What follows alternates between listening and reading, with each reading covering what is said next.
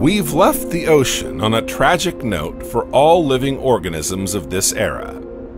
The ocean is still recovering from this major extinction.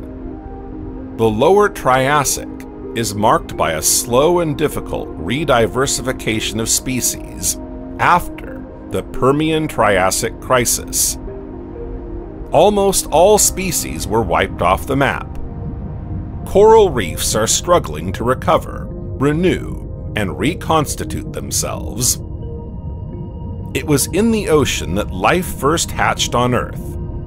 The ocean will manage to rise from its ashes.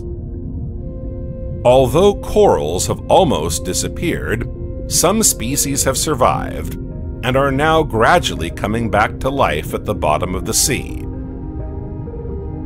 Hexacoralliar corals are replacing tetracoralliar corals.